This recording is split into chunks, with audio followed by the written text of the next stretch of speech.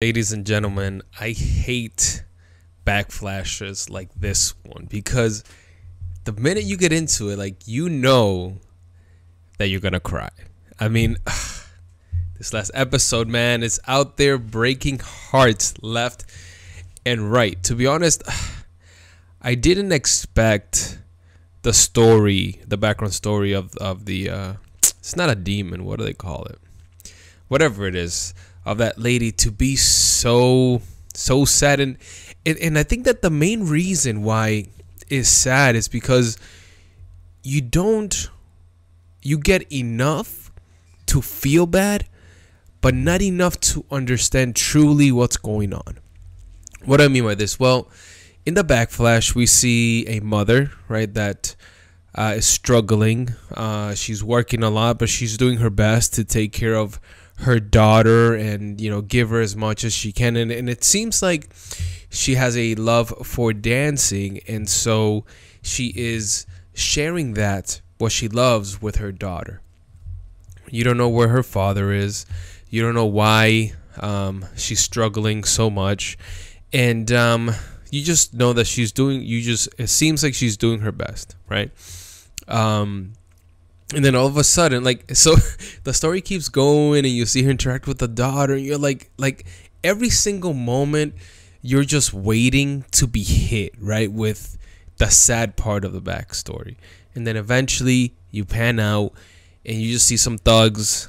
They're in the apartment, they're taking her money, they beat her up, they take the child. And what makes this so unsettling is that you don't know why they're there, right? You don't know if she owed them some money for something. You don't know if they are just robbers and they just broke in and that's why they're there. You just don't know. You just know something bad is happening. She tries to save her daughter, but they take her away. And the other thing is that you don't even know what happens to her daughter at the end, right? You just know that she's taken away, which leaves you even more just like unsettled. And I think that I feel like this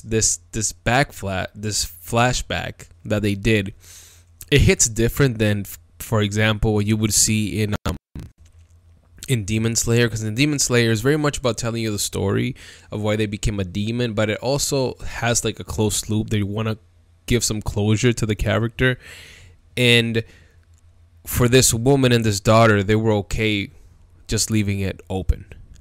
And you're just left there, just almost like, here's the information, take it for what it is. At least I'm glad that she was able to hopefully die in peace after we see that last scene where she gets a hug. But I'll tell you, man, as a father of 3 kids, 3 boys, like, this flashback, it hits hard. It hits hard because you understand that as a parent that you always want to do the best for your children.